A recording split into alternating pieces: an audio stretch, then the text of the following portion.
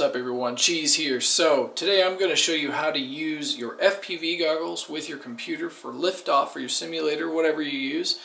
Because I'm of the mind, if you're going to train your fingers with your transmitter to get muscle memory down, you need to train your eyeballs to look at your screens right. Because when you're going to be out flying your quad FPV, that's what you're going to be looking at. You're not going to be looking at a computer screen. You're going to be looking at your FPV goggles. So when you're training, you should train with that too. Let's do this. Okay, so in order to do this, you're obviously going to need a pair of FPV goggles. That's beside the point. What you're also going to need, though, is you're going to need a couple of video converters. So there's two of them. One is an HDMI to, this says AV. It's RCA, there's a couple other things. And these are the old school red, white, and yellow plug that you might be familiar with from VCRs or something if you're dated like me.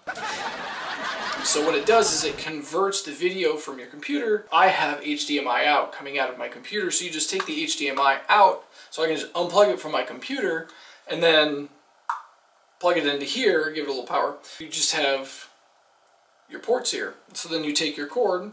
This is the other part of the equation. This is the one that converts it from the RCA or AV or component, or there's a couple other things.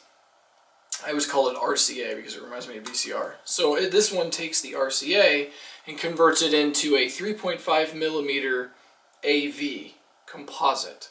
So this is, you could search for video camcorder. That's where this cable was really used more than anything. But it's basically, it's a headphone jack, just a regular 3.5 millimeter headphone jack that has three. Okay, so here we are. I have my converter. So I plug in my power, and then I take my HDMI out of my screen, give my computer a second, and then plug that into the HDMI port on my converter. Okay, so at this point the computer is sending audio and video to the converter, and the converter has power, so it's doing its thing, right? Now we've got to figure out which cable inside this cord and which end piece out of here corresponds to what inside of our goggles. So I need to power on our goggles. Then I'm going to take my 3.5 millimeter and plug it into the video in here. We're going to need sound, so I'm going to get some headphones.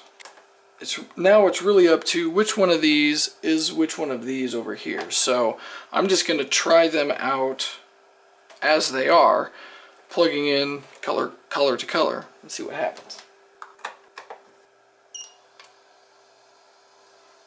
Okay.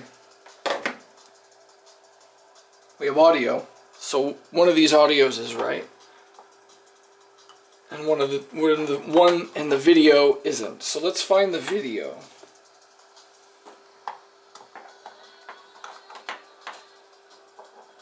Okay, so this must be audio.